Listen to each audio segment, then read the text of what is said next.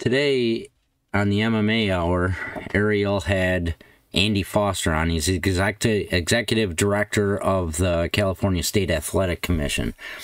He is the person responsible for the medical suspension for Usman Nurmagomedov.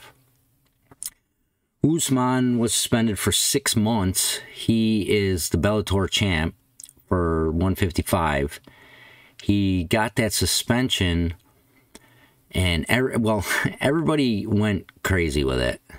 They went into this, MMA Twitter is like jackals. They don't follow any reasonable assumptions or truth for the most. I shouldn't say that. Not all of them, but a lot of them. They just take that opportunity to go wild and just make stuff up and not have any evidence but say it's true. So, there was a lot of speculation. Why did it happen?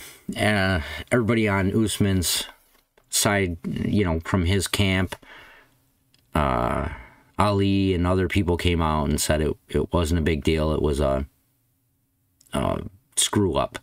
So basically, he wasn't taking something that's a banned substance.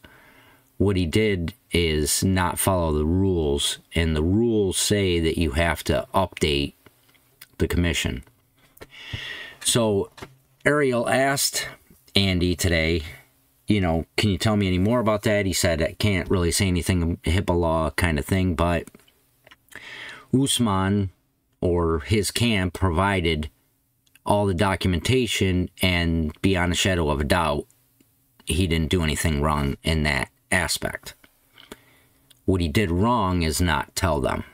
So my understanding is that's a fairly common occurrence. Doesn't happen all the time, but he's not the first one to do that. It's unfortunate, I think, because he's a great fighter. Obviously, he's not on the PFL versus Bellator champions card. Really bums me out. I mean, what an opportunity missed in my book. It's one thing to be fighting in Bellator, but then you have an opportunity to fight people from another promotion. That's awesome. I mean, I'm sure he'll be back. He's got a 6-month suspension. I think it's probably been 3 months. I think it was early November when he was suspended. It was maybe like the 10th or 11th or something like that. I don't know. I'm guessing. But I think he's probably got about 3 more months before he can even have a fight. So, I don't know. That part sucks. I really missed that question mark kick.